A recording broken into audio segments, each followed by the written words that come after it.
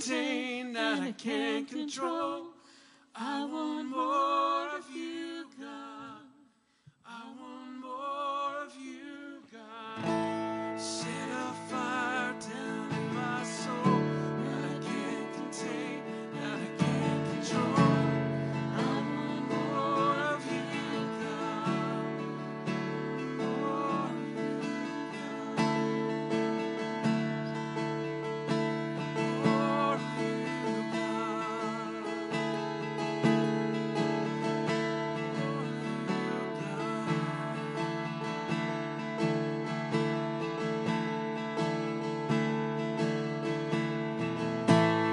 above all names,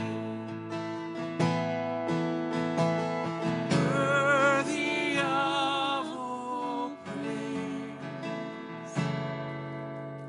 My heart will sing how great is our God. Let's just sing that again. Name above all names. Name above all names, worthy of all praise. My heart will sing how great is our God. Sing the splendor of a king. Splendor of a king, clothed in majesty. All the earth rejoices, all the earth rejoices. He wraps himself in light. Darkness tries to hide, trembles at his voice, trembles at his voice. How great is our God? Sing with me, how great is our God? Oh, we'll see how great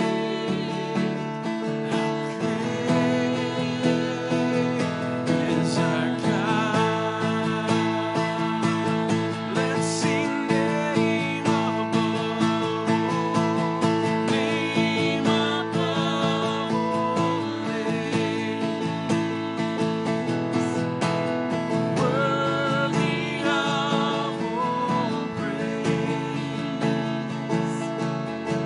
My heart will sing how great is our God. Let's sing how great is our God. How great is our God. Sing with me, how great is our God. Oh, we'll see how great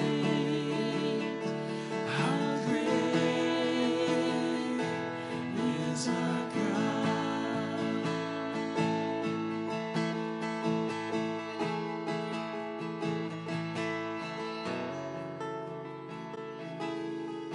Father in heaven, you're awesome, you're magnificent, and you're worthy to be praised. God the Father, we love you and we praise you, we magnify you. Lord Jesus Christ, Son of the living God, we love you, we praise you, we thank you for your great sacrifice. We thank you that our names are imprinted upon the palm of your hands. Holy Spirit, we ask you to come now and minister to us, Lord. Lord, let the word of God and the Holy Spirit meet here tonight in this place, in our hearts. Let those two things intersect, Lord. The work of your Holy Spirit and the scriptures. And Father, we'll leave here full, filled and overflowing because we've met with you. So, Lord, we love you and we praise you. And we ask you, Lord, as Zechariah said in chapter 4, verse 6, not in our own might, not in our own strength, but by the power of the Holy Spirit. Lord, we love you. We praise you. And now, Lord, we just thank you for this time in your word. In Jesus' mighty name I pray. All God's people said, amen. Amen. You may have a seat. Amen. How's everybody doing tonight? Man, wasn't that a beautiful time of worship? It's just, the busyness of the day. You're frazzled. You've been going all day. You're tired. You've been working. And, you got to get home, get dinner, get things situated. It's great to come into God's house and worship with their brothers and sisters, isn't it? It's a beautiful thing. I love getting together with you guys. I love getting into the Word. I love worshiping.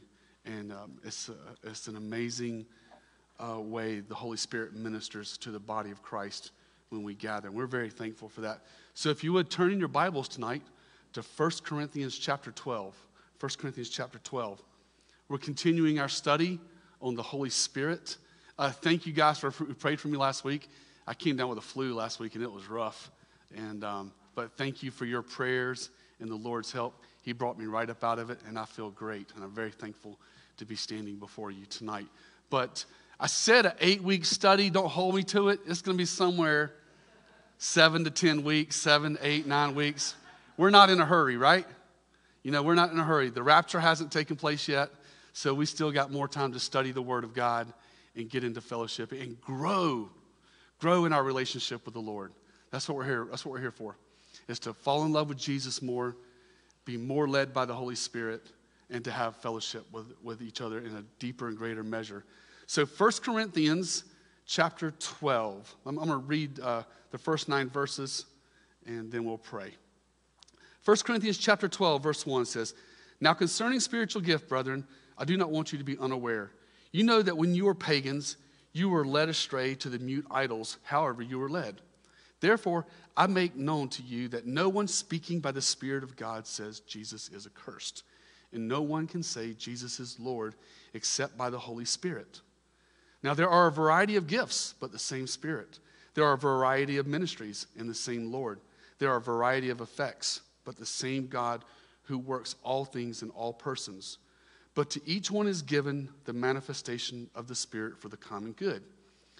For to one is given the word of wisdom through the Spirit, to another the word of knowledge according to the same Spirit, to another faith by the same Spirit, and to another the gifts of healing by one Spirit." Father, thank you for your word. Lord, as we study these 9 verses, actually 8.5 verses tonight, we're not going to get to the very last gift that we talked about, but these first 3 gifts, Lord, I pray, Lord, as we talk about them and discuss them, Lord, that we'll have a clearer understanding when we leave here tonight, understanding from your word the gifts of the Holy Spirit. In Jesus' mighty name I pray. All God's people said? Amen. Amen. So what did we talk about week 1? Just a little recap real quick. Week 1, we talked about the Trinity, the doctrine of the Trinity and the personality of the Holy Spirit, how he is a person. He's dwelling on the inside of you. When you became a born-again Christian, the Holy Spirit took up residence in your heart, and he is dwelling. This person called the Holy Spirit is dwelling on the inside. That's what we talked about week 1. Week 2, we talked about what the Holy Spirit does in the world. Remember what he does in the world? He's convicting the world of what? Sin, righteousness, and judgment, according to John chapter 16.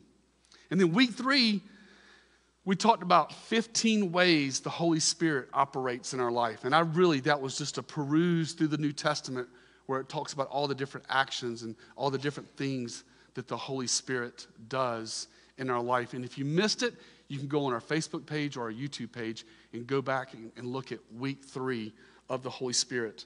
And then 2 weeks ago, we started looking at the gifts of the Holy Spirit. That was week 4, and that was from Ephesians chapter 4. And what did we talk about? We talked about apostles, prophets, evangelists, pastors, and teachers. And tonight, let's bring up our list. Tonight, I'm just going to talk about those first 3 on the far left under 1 Corinthians chapter 12. We're going to talk about the word of wisdom, the word of knowledge, and we're going to talk about faith. You know, it's amazing. The more you study the word of God, the more you get out of it. the more examples you see in Scripture. So I really believe you're going to be blessed tonight, and I really believe that we're going to have a greater, deeper, solid biblical understanding of the work of the Spirit as it relates to the word of wisdom, the word of knowledge, and faith. But I want to remind you guys, we talked about this a couple weeks ago, and I'll probably say it a couple more times before the end of the study, what Chuck Smith says about the ministries, the gifts of the Holy Spirit. Keep this in the forefront of your mind as you study them. And that is this. The overarching principle concerning the gifts of the Spirit is this. The true gifts of the Holy Spirit, when manifested in a scriptural and correct way, will always focus people's hearts on the Lord Jesus Christ. And that is so true. A gift is not meant to lift up Michelle. It's not meant to lift me up or Kate or anybody else up. It's meant to be used within us, within the body, to minister to other people, to put the focus on the Lord Jesus Christ. You know, that's one of the signs of a Spirit-filled church, is that everything that the Spirit is doing in the church, he's pointing people to Jesus, always. Never pointing them to the pastor, never pointing them to the denomination, but he's pointing the people to Christ. That's the key principle of the Holy Spirit. You know, many well-meaning churches try to come up with ways to build the kingdom, and there's always this temptation to follow the latest fad. But this begs the question, who sustains the church? Who sustains the body of Christ? The Lord Jesus Christ, by his mighty right hand and by his Holy Spirit. He holds us together. Man, without the Holy Spirit, man, we would fall apart. We would be a train wreck. It's because of him working in us that he holds us together. It's him. What is our part? What is my part, Pastor, in building the kingdom as it relates to the Holy Spirit? Simply two parts. Obey the Scripture and follow where the Holy Spirit leads you. And let the Spirit use you. You know, God wants to use each and every one of us. And as we dive into the Scriptures, I truly believe that spiritual growth, there's this dynamic that takes place in the center of our being when the Word of God and the Holy Spirit come together, and they just work mightily in our life. And it's above and beyond our measure. It's an amazing walking in the power of the Holy Spirit, ministering in the power of the Holy Spirit. It's very effective in our witness. So let's take a look at it, guys. 1 Corinthians chapter 12, verse 1. It says, "Now concerning spiritual gifts, brethren, I do not want you to be unaware. The Spirit was very active in the early church, but evidently at Corinth, there was confusion, there was abuse, and there was probably some neglect. There was some neglect concerning the gifts of the Spirit. There was probably some misunderstanding. There was probably some charismania, you know, people going too far extreme. There was probably some people that were ignoring the gifts. We're not exactly sure, but they weren't getting it right. So Paul's writing this corrective letter to explain to them about the gifts. And unfortunately, today, we see in the body of Christ, there's still a lot of misunderstanding concerning the gifts. We need to remember this, and it's written in our book, that the gifts were meant to unite the body of Christ, okay? The Holy Spirit and his gifts are meant to unite us, but unfortunately, in some circles, they've divided us. There's two extremes. That word that the NASB in 1 Corinthians 12:1, it uses the word unaware. Some of your translations will say not understand or ignorant. The Greek word is agoneo, and it means to be ignorant, to not understand, to not have a doctrinal understanding of what the gift means and how it operates, because God has laid it out in his word how it operates. But the two opposing sides, not opposing sides, but the two abuses or the two neglects or the two unawares, you would have, charismania. Charismania is where there's no careful examination to see if what is being said or done aligns with Scripture. Everything that's said and done in the church should be examined carefully by the Scripture. Things need to be done biblically, and they need to be done in order. And sometimes people can get caught up in emotions and get caught up in feelings and say things or do things that aren't biblical. And that's caused a divide within the body of Christ. But then on the opposite side, you have the charisphobia. You have the charisphobia. And just the mention of tongues, just the mention of the sign gifts, and people go running for the door. Okay? Family, we got to meet at the Word. We got to meet at the Scriptures. And what the Word teaches is what we stand on. And we can't go to the extreme left or the extreme right. You know, Christianity is like you're going down a road, and you have a ditch on the left, you have a ditch on the right. You know, I consider, 5-point Calvinism a ditch on the left. And I consider hard-line Arminianism a hard ditch on the right. You know, I can prove both from Scripture. So I think as you go down the road of Christianity and you serve in the Lord, I firmly hold to the sovereignty of God and His majesty and His glory and His eternal power and His sovereignty over everything. But at the same time, I hold to man's responsibility too. There's this tension. There's this tension in Scripture we need to hold. And it's the same thing can be said of the gifts. The same thing can be said of the gifts. We need to be balanced, biblical, and do it in order so that we can minister to one another. So verse 1 there, I don't want you to be unaware. I don't want you to be ignorant. I want you to understand these things. Look at verse 2. He says, you know that when you were pagans, you were led astray to the mute idols, however you were led. I love this statement here because Paul is talking to these believers at Corinth. And he says, you know what you used to worship before God, don't you? You used to worship those statues. You used to worship these idols, these stone figures. And those stone figures don't talk. Those stone figures don't talk. They don't speak. They have no doctrine. They're dumb. And he says in verse 2, he says they're mute. But it is not that way with God. Not with the Lord God Almighty, the true and living God, the creator of the universe, the author of the Bible, our God and Father, God the Father, the Son, the Lord Jesus Christ. Man, they are speaking today, and they are speaking loud, and they are not like any stones or buildings. This stand right here, it will not talk to me. No matter how much I talk to it, no matter what I do, no matter how many times I spin it around, it's just a piece of material, physical property. Not so with God. He is the true and living God and the creator of the universe. And He is speaking unlike those mute idols that they were following before they came to Christ. How does God speak? How does God speak? Number one, He speaks through creation. Psalms chapter 19 says, the heavens declare the glory of God. The skies proclaim the work of His hands. Day after day they pour forth speech. Night unto night they display knowledge. So our God, the true and living God, the creator of the universe, He is speaking throughout the world, throughout all of creation. Secondly, He speaks through His word. He's given us this beautiful book called the Bible. 2 Timothy chapter 3, verse 16 says, all Scripture is inspired by God and is profitable. It corrects us, it rebukes us, it trains us, and it trains us in righteousness.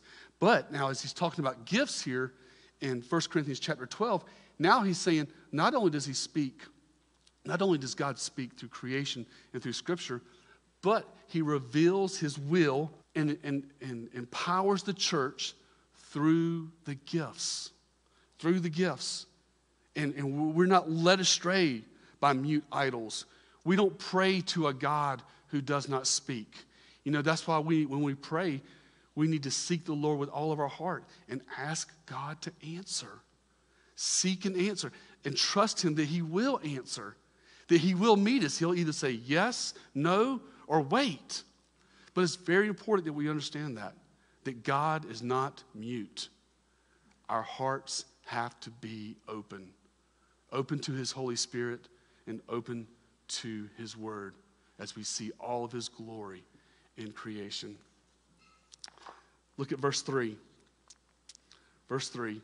And what Paul's doing here, he's building this case on the Corinthians. He's taking them from their former religion, which the mute idols didn't speak at all, to the operation and the gifts of the Spirit within the body. So look at verse 3. He says, therefore I make known to you that no one speaking by the Spirit of God says Jesus is accursed.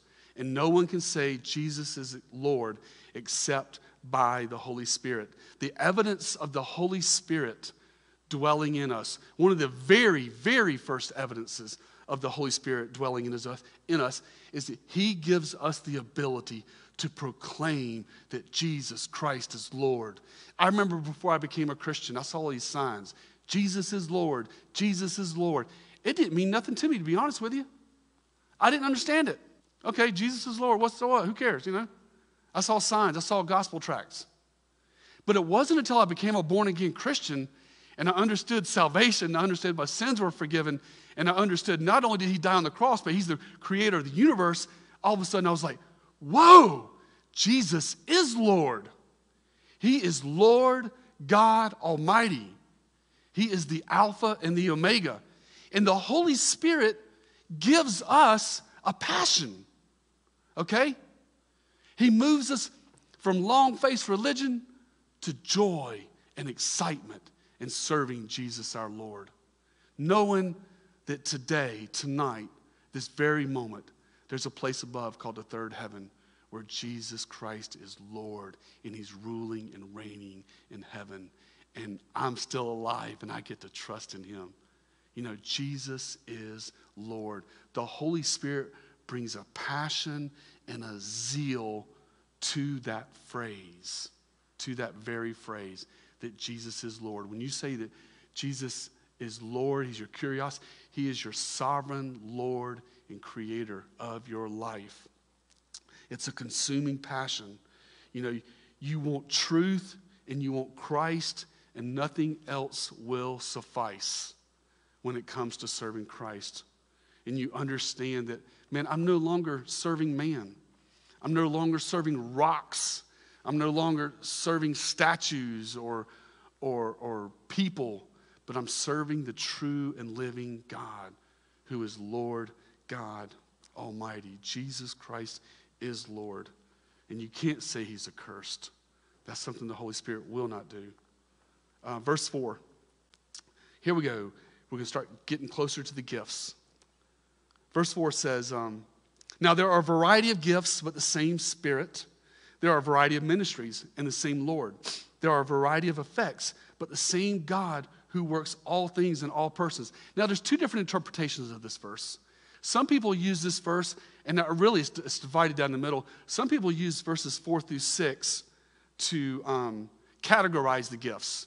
In other words, you have gifts, you have ministries, and you have offices. But the thing I want to point out to you in the text is, and I put verses 4, 5, and 6 up on the screen together so you could see all three of them at the same time. So if you could see those three phrases that are repeated. Look at the three phrases that are repeated. He says there in verse 4, there are a variety of gifts. Verse 5, there are a variety of gifts. Verse 6, there are a variety of effects.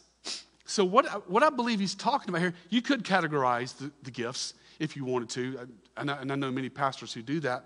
But I want to look at these three words in these three verses as we look at, and let's talk about the gifts. But in verse 4, he said, now there are a variety of gifts. That word gifts is charisma. It simply means a gift of grace. And what you need to understand when you see that phrase gift there is that this is not a natural gift, okay? This is not, the gift of the Holy Spirit is not necessarily something that you were born with, okay? You could have had, there could have been some foundation laid early in your life, but these are gifts that the Holy Spirit supernaturally imparts into your life after you become a born-again Christian. You know, and I believe, you know, a person gets saved, they surrender their life to Christ, they're completely filled with the Holy Spirit, they have 100% of the Holy Spirit in them, they're completely sealed and dwelled. But I believe subsequent after that the Holy Spirit can come along and give believers gifts. He can give believers gifts for ministry that they did not have before they became a Christian. You know, and that's something that you have to ask the Lord yourself. you have to seek God and say, Lord, what is the gift? What is the calling? What is the supernatural ability that you've given to me to minister to the body of Christ? So that's the word gifts is used in verse 4. Then if you look down at verse 5, he uses the word ministries. And this word ministry, the Greek word is diakonos. It's the same word that we use for deacon. Same word that we use, it's the same root. It comes from the same root word that's used for deacon in the Bible. And the ministries, these are gifts. These gifts are given. They are not for yourself. They're not to build up your name. They're for you to exercise within the body, to build the kingdom, to make disciples. They're not a badge. They're not a title. They are a tool for ministry. So here we have it, these first verses. You have a gift, a charisma that's been given to you by the Lord, and now you use that gift within a ministry. That ministry could be within the local church, working with children's ministry. That ministry could be street evangelism.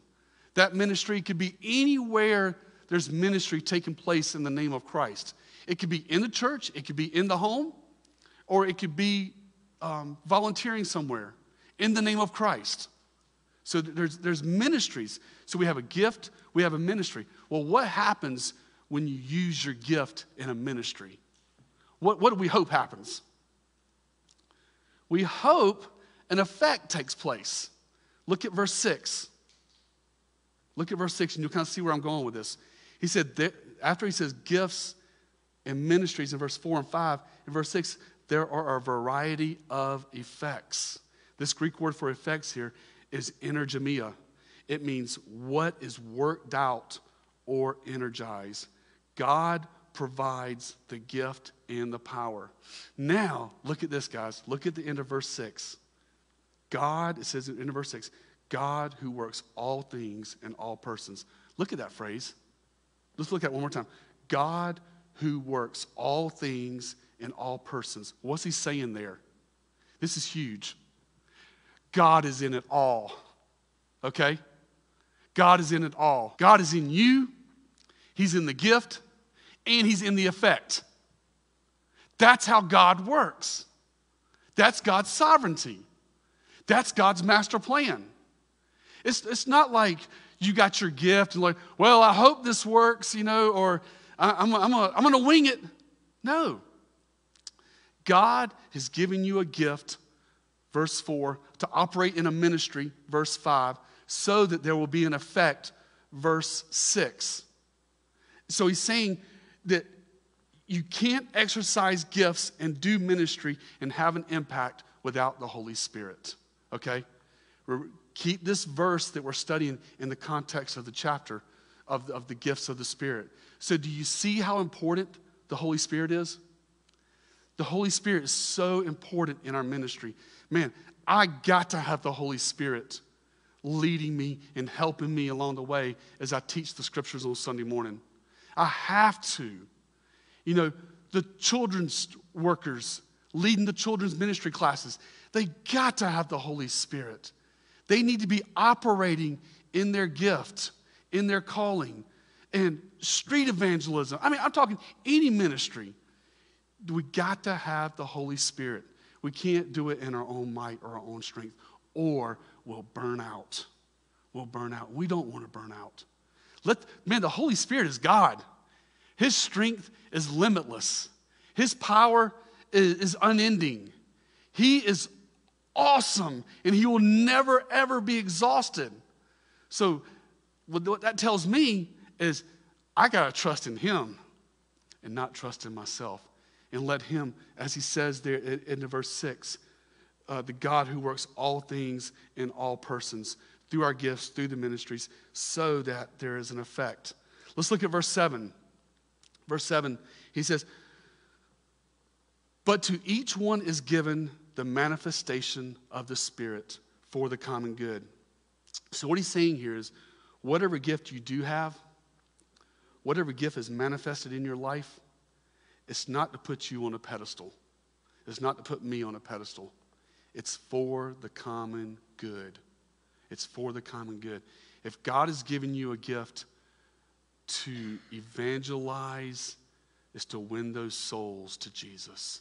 If he's given you the gift of encouragement or giving or any of the other gifts that we're going to talk about in the next couple weeks, he's given it for you to use it within the body of Christ.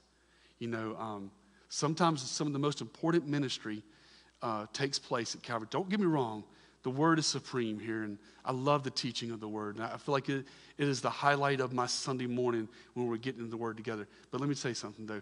Some of the most important ministry takes place before and after church, right here in the hallways.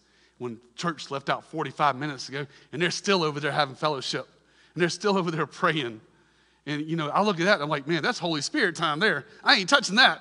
Y'all stay there as long as y'all need to. Or whatever. But those are valuable, valuable times where believers get to use their gifts. So never underestimate coming to church early and staying a little bit late. Exercise your gift, and be used for his glory. Verse 8. Actually, verse 8, here's our first gift.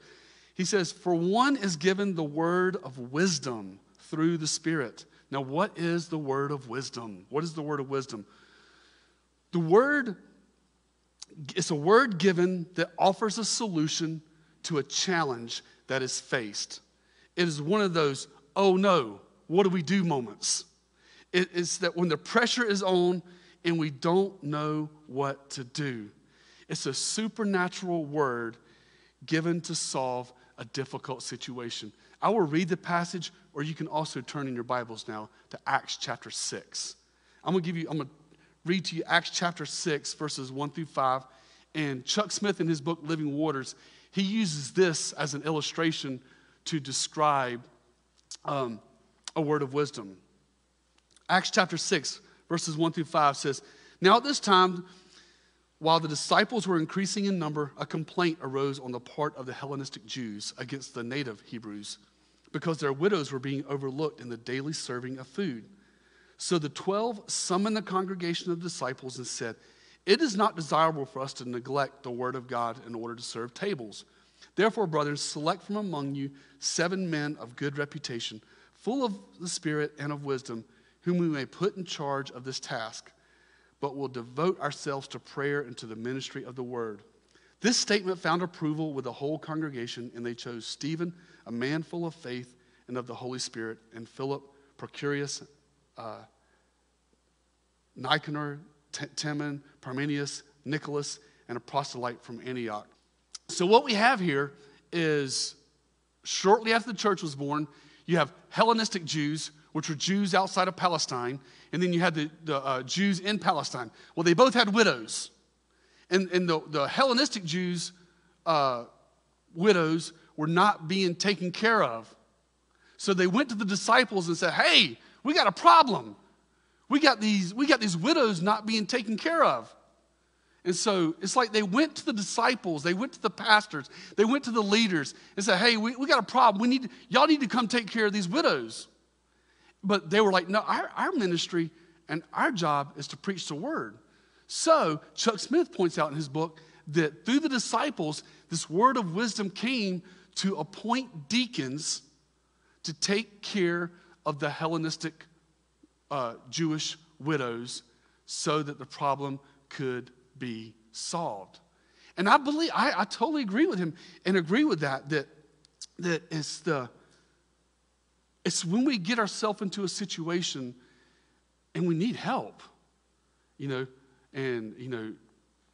Lord, what do you want us to do in this situation? We're facing a difficult, challenging situation. We're not sure what to do with the service. Last week, I believe Andy gave me a word of wisdom a week and a half ago. I called Andy and I said, hey, man, I'm not feeling good. I come down with a flu. What should we do about Wednesday? And I just wasn't sure. We weren't sure what to do with Wednesday night service, but we knew how important it was. And so Andy called me up Sunday night and said, hey, man, why don't you just let me and Bud put together a Wednesday night service, and we'll have the church read scripture and pray together and have some testimony. And as soon as he said that, I was like, that was a great idea. That was a great idea. I believe that was a word of wisdom from the Holy Spirit, because we had a situation. What were we going to do for fellowship on Wednesday night? And I was clueless. I wasn't sure because my head was spinning from the flu I had going on. But Andy stepped in and said, hey, Pastor, let's do this. And I was like, that is a perfect idea. Praise the Lord. So that's a word of wisdom. I believe the Holy Spirit uses words of wisdom to help the body to solve difficult or challenging situations. You know, it's not just a matter of what does the pastor say, but it's what does the Holy Spirit say. You know, what do we feel like the Lord is leading us to do in this situation that we're facing? It could be something minor, like a Wednesday night service. It could be something big, like a purchase. It could be a big decision about leaders or positions, or it could be a whole number of things. You know, I don't have a magic ball, and I don't believe in any of that stuff. But we don't know what the future holds. But we serve a God who does. We serve a God who knows the future. And we have to look to him and pray and seek him and ask him to give us, in situations like this, a word of wisdom. Words of wisdom are problem solvers. Words of wisdom are answers to prayer. Words of wisdom, they give us direction and they give us guidance. And there's something about unity within the body, within the leaders, that, you know, me and the elders, we get together, we talk about ministry, and we put our heads together. And we ask the Lord to speak to us and challenge each other and build this thing up. And he does a wonderful job at it, I believe, in our meetings as we sit and we talk about ministry and we're open to all the ideas and discussions. So let's look at the next one. The next one's in the same verse. That was a word of wisdom, which, by the way, wisdom, you know what wisdom is? Wisdom is the art of skillful living. It's applying God's principles to our life. It's living smartly, living by the scripture. That's a wisdom, really a definition from the book of Proverbs. But this specifically, this gift of wisdom, as I said, is a problem solver. It's helping the church make decisions. The next one there, he says, and to another, the word of knowledge. The word of knowledge, according to the same Spirit. What is a word of knowledge? It is information a believer receives supernaturally by the Holy Spirit. And there was no other way of finding out. There's no other way of finding out. Peter exercised this gift in Acts chapter 5. In Acts chapter 5, verses 1 through 5, you can turn there if you like. But in Acts chapter 5, the scripture says, but a man named Ananias, with his wife Sapphira, sold a piece of property and kept back some of the price for himself. With his wife's full knowledge and bringing a portion of it, he laid it at the apostles' feet. But Peter said, Ananias, why has Satan filled your heart to lie to the Holy Spirit and to keep back some of the price of the land? While it remained unsold, did it not remain your own? And after it was sold, was it not under your control? Why is it that you have conceived this deed in your heart? You have not lied to men, but to God. And he heard those words. Ananias fell down and breathed his last, and great fear came over all who heard of it. Peter had no way of knowing of their deception. They were putting on a front. They wanted to make them think they were giving all their money. They sold their property. They gave all their money. But there was one person they didn't fool, and that was God. And what does the Holy Spirit do? He brings judgment. He brings judgment through this word of knowledge. That's pretty powerful, family. That's pretty powerful. Wow. 1992, I came to Christ. And for my first year as a Christian, my first 12 months as a Christian, there was a sin I really struggled with. And it was a sin. It was really a spiritual warfare that I was going through. And I started going to this church. I met all these Christian friends, but I didn't tell nobody. It was a spiritual warfare that I was going through, this psychological spiritual warfare thing that I was having a very difficult time with. It was really shaking me, and it was kind of rocking my faith. And but I went to church every Sunday, every Wednesday, and I never told no Christians because I didn't want them to think I was weak. You know, I want to be super Dave. You know, I want to be super strong. You know, I don't want to convey no weakness. I was a young Christian. I didn't know any better. And so for a year, I had this spiritual warfare, this attack I was going through, and I had a difficult time shaking it. And then one Thanksgiving, I went over to my friend, let me back up. 6 months before that, my friend Chris, who was part of our little Christian Bible study group, he moved off to Belgium. He went off to school in Belgium. So I hadn't seen him for 6 months. And then I went over to my friend Joseph's house on the Thanksgiving that year, 93, whatever year it was, 93, I believe. And Joseph's like, man, I just got a postcard from Chris. And I said, let me see it. I opened up this postcard and I read it. And Chris said, David, I just had a flash. Ignore the voices that doubt. They come from the father of lies. And then he laid out exactly, this wasn't generic. Oh, you're just struggling in life. You just got this little sin in your life. He laid out exactly what I was dealing with. And I was like, whoa. God knows what is going on. My friend Chris, I believe, had received a word of knowledge. And guys, it just melted my heart in faith. My heart was in repentance before the Lord. I was like, God, you truly see what's going on, and you truly care about me. You know, and it brought victory because of this word of knowledge. This word of knowledge. Now, be careful. You know, when we talk about spiritual gifts, we talk about words of wisdom, we talk about words of knowledge. You know, Chuck Smith would say the same thing. I remember reading it in his book.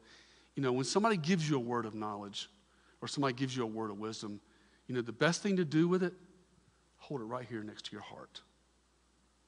You know, pray, seek the Lord, ask for confirmation. You know, make sure it's biblical, make sure it's solid.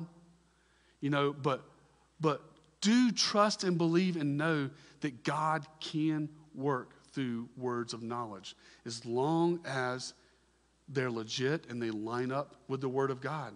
And there was no way my friend Chris could have nailed it down like he did, but he did. It was because God gave him a word of knowledge. Also keep in mind, many times a word of knowledge or a word of wisdom can come through the teaching of the Word. It can come through the teaching of the Word. The pastor teaching from the Scripture can prophetically speak into a believer's situation. I've had people come up to me after service here at Calvary Chapel, Irma, right here in the sanctuary, and say, hey, Pastor, you nailed exactly what I was dealing with this week. Thank you. And I say, praise the Lord, man. You know, it's not me. I didn't know what you were going through. I didn't know what was going on, man. I'm just studying the Word and just teaching it. But the Holy Spirit operates that way. He operates within the teaching ministry of the Word and in the church. Another reason God gives us words of wisdom or knowledge is so that we will pray for whoever or whatever it pertains to. God can give you a word of wisdom or a word of knowledge so that you will pray, that you will seek the Lord for your brother or sister, or for whatever situation that may be coming their way. You know, so words of wisdom, words of knowledge, they can cause us to pray and intercede for people. That's very, very important. That these gifts serve a purpose. They serve a reason to build us up, to let us know that God is working, to minister to one another, to help each other. I doubt very seriously any of us has it 100% all together, because I don't. And that's why I need you. And hopefully that's why you need me. And hopefully that's why we need each other, so that we can build each other up with words of knowledge, words of wisdom, as the Spirit enables us. Let's continue verse 9. Verse 9, we're going to talk about faith. Verse 9 says, and to another faith by the same Spirit. Now, what faith is he talking about here? This faith given by the Holy Spirit enables the believer to trust God in difficult and demanding situations. It is the ability to trust God and trust Him in the face of overwhelming obstacles and insurmountable odds. The gift of faith is primarily expressed toward God through prayer, appealing to and trusting God will do that which is beyond His normal provision, okay? In other words, this is big faith. This is big faith. This faith he's talking about in verse 9, this is more than saving faith. This is more than just trusting in Christ. This is more than believing faith. This is more than just taking God at His word. As Sandy Adams says, this is giant slaying faith. This is mountain moving faith. This is the faith of Noah. This is the faith of Daniel in the lion's den. And again, it comes by the Holy Spirit, okay? The Holy Spirit just rises up, wells up within you, and gives you the ability to trust the Lord for a situation that seems insurmountable. Like it seems like it just seems like there's no answer. There's no solution.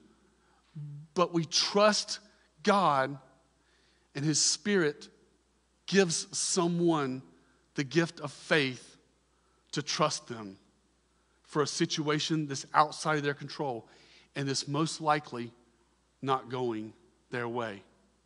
Now, I could give you some examples from Scripture, but I got permission from 2 people yesterday to share with you an example of this faith talked about in verse 9 that happened right here at Calvary Chapel, Irmo, this past August. So I would like to share with you guys some text messages that took place this past August. On August 11th of 2021, we gathered out there in the foyer here at Calvary Chapel, Irmo on a Wednesday night to pray for Carmen Greenlee. She was hospitalized with COVID, and the situation was very, very serious. And she declined very, very rapidly. It was a very scary situation. And I just copied this off my text. On August 18th, I relayed a text from Carmen to the family here, and I quote, Carmen is still on the respirator at 55% oxygen. She is struggling with going back to breathing on her own. An hour later, Janette responded on August 18th, quote, continuing to believe God for a miracle. That's all she said, continuing to believe God for a miracle. That same day, Leslie sent me a text. I relayed it to y'all, and in that text, I said this. Carmen was taken off the respirator, but she started having issues. She is back on the respirator and sedated. Jeanette responded in this text, God is working. That same day at 5 p.m. on August 18th, Jeanette texted, I'm praying that she will come off the respirator either today or tomorrow. And I was like, amen, amen.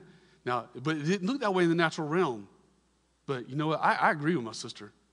I agree. And I'm just going to praise the Lord in the storm. But Jeanette was like, she had, I believe she had this gift of faith we're talking about in verse 9. Because then on the very next day, August 19th, I texted you guys and I said, let's continue to pray for Carmen. Irene and I are lifting her up also. Here's my update from Leslie. Carmen had a bad turn this morning. Her O2 levels had to be turned up, and they were doing a bronchial scope and a possible CT. If they don't find anything, the outlook is grim. These are Leslie's words. It's an indication that the COVID has damaged her lungs more than they thought, waiting on an update from the doctor. 3 hours later, August 19th, 10:46 a.m., my text to the church was, the hospital just called. Carmen has irreversible damage to her lungs from COVID. They are keeping her comfortable. Rachel, her daughter, flies in today from Florida, and they will have to make a big decision on her care. I know Carmen does not want to continue on life support from the machine. This is heartbreaking news for Carmen and I. We share the same blessed hope. This is Leslie speaking. We often talk about how much we are looking forward for that moment. I just thought we would grow old together. The Lord has been kind to me for over 38 years of being with her. Thank you, Pastor David and Calvary Chapel Irmo, for your thoughts and prayers. So I relayed that text to you guys. Jeanette responded that same day, still praying. Still praying. I was like, wow, praise the Lord. Then radio silence. A little bit later, she texted again. Jeanette said on the same day, our God is able. Praise the Lord. And then August 21st, update from Leslie. His mom in Florida passed away, and they are removing the respirator. They're removing the respirator from her today, from Carmen today. She's fixing to see the glory of heaven. I conveyed that text. And Jeanette responded again, praying for the family. Praying for the family. August 24th, I conveyed the text to the church. Hey family, I just got back from visiting Carmen. She's at Agape Care Hospice, 141 Stone Ridge Drive, Greystone Boulevard. Without a miraculous turnaround, Carmen is preparing to leave this world and go into the presence of our Lord and Savior, Jesus Christ. Doctor said she may have about a week. I asked Leslie, and he said if anybody would like to come visit her, they are welcome. Just want you to be prepared. The sickness has taken a heavy toll on her appearance. She can respond very little, but Leslie and Carmen's daughter welcome visitors. Then on August 31st, Jeanette texted, the Lord gave me Psalms 118, verse 17, which says, I shall not die but live, declares the works of the Lord. Praise him for his word. That was like on a Monday. They thought she was going to pass on Friday. And then Wednesday, I'm going to try to keep it straight here. Wednesday, Leslie called me. I'm going down I-20. And Leslie called me, and he was in tears. He couldn't hardly talk. And I'm like, what? Did she pass? Did she pass? No. The doctors just came in and said that her lungs are fine and that it's all gone. And they're expecting 100% recovery. That is faith that I believe that is being talked about here. That our sister Jeanette, that God gave her for that moment, for that time, for that season, to trust the Lord for this supernatural. And despite all the reports, I was just the messenger, she was standing on the scriptures. And she felt the Lord had spoken to her, and that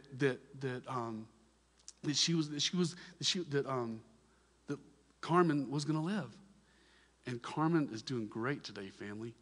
She's doing great. She's back in fellowship. And we praise the Lord for that. Yeah. Yeah. That's a gift of faith.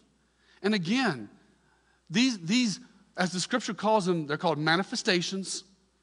I don't believe there's a healing doctor walking around who can just go through and heal, or none of that. I don't believe that. But I believe that the Spirit gives this gift as a manifestation to bring him glory, to bring God glory. That's the ultimate purpose of all the gifts, is to point people to Jesus. It was not necessarily, we wanted to live, and we all want to live, but the ultimate purpose And that healing or any healing is to point people to the healer, to the Lord Jesus Christ. It's not so I can live a long life.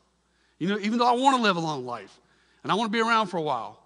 But the ultimate reason in praying for healing is so that Christ will be magnified, so that people will say God is good and the Lord Jesus Christ is the great physician. And again, she's with us now. She's in fellowship. We went out to dinner with them a couple weeks ago, me and Irene, and she is doing wonderful. And we praise the Lord for the gift of faith that was given to Jeanette. Just want to give you a couple quotes. Listen to what John MacArthur says. This is a wonderful statement he says here on these gifts. He says, those with this gift, this is his quote on the gift of faith in his commentary. I thought it was pretty good. He says, those with this gift of faith have the special ability to lay claim on the promises of God. Okay, family, we trust the promises of God. We live by the promises of God. But Johnny Mack here is saying there's something deeper going on. There's something where they grab hold a little deeper here and they dig deeper. And he says, I quote, according to his own plan and will, faith is a faith that activates God. I found that pretty surprising to be said by Dr. John MacArthur. But that's what he says. It's a supernatural empowerment that the believer's faith by the Holy Spirit, working in conjunction with God and his will, operates in a supernatural and amazing way. Lord, give us faith. Lord, give us faith. You know, that is my prayer. We're walking in a dark generation right now. We're walking in a very wicked generation right now. But Lord, give us the faith of the disciples. Give us the faith of truly born-again believers who love God with all their heart. And then Chuck Smith, I got to include another quote from Chuck Smith. Chuck Smith says, talking about the gifts, talking about these gifts that we talked about, he says this is a beautiful statement. He says, may the Lord fill us with the fullness of his Spirit until he flows forth like a gusher of living water from our lives, healing and touching those around us with his unspeakable love. Again, the gift is not about me. It's about, man, who can I touch for the Lord? Who can I encourage? Who can I challenge? Who can I pray for? God, let your Holy Spirit rule and reign in me so that I can touch those around us. That's the gift. That's the ministry of the Holy Spirit. It's not to show off or create some kind of show or any of that. It's to minister to the body of Christ. It's to get to your heart. It's to get to my heart. It's to get to each other's hearts in ministry.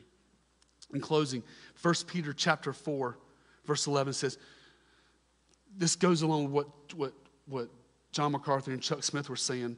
1 Peter chapter 4, verse 11 says, whoever speaks is to do so as one who is speaking the utterances of God. Whoever serves is to do so as one who is serving by the strength which God supplies, so that all things God may be glorified through Jesus Christ. To him belongs the glory and dominion forever and ever. Amen. Let the Spirit flow through you. Amen? Let's pray. I'm just going to pray. I'm going to pray over our body right now and pray for these things that we've studied. Father God in heaven, we thank you, Lord, for tonight. We thank you for this awesome Bible study in your word here in 1 Corinthians chapter 12. And Lord, I just pray, Father God, as you see fit in your will, in your plan for our body, Lord, that you would use us mightily, Lord, in the areas of words of wisdom, Lord. Give us direction. Give us guidance. Help us to solve the big questions, the big decisions, the things that we have to plan and work around and things we have to do. Holy Spirit, Spirit of the living God, give us wisdom and speak through those as you please, as you manifest yourself through words of wisdom. Father, words of knowledge. God, help us in this area, Lord, to grow, Lord God. Let our hearts be open to words of wisdom, to words of knowledge, things that will build up the body of Christ, things that will strengthen us, Lord. Help us to grow in the area of words of knowledge. And Father, faith. We all have faith by trusting in you as our Lord and Savior. But Father, I pray for each and every Christian here tonight that their faith would grow deeper tonight. It may not be this supernatural empowerment of faith, but Father, just a deeper faith that loves you, that trusts you, that obeys you. And Father, we know, according to your plan, according to your will, you will give believers that supernatural faith that's talked about here when it's time to stand in the gap for someone that's lost or something that's not going right. Father, give us faith. Lord, give us faith, give us knowledge, and give us wisdom. And Lord, we love you and we praise you, and we thank you for this midweek study. And we just ask you to be exalted because you are a mighty God. In Jesus' mighty name I pray, Father. Amen. Amen. God bless you guys. Next week, we'll look at miracles, healing, and prophecy.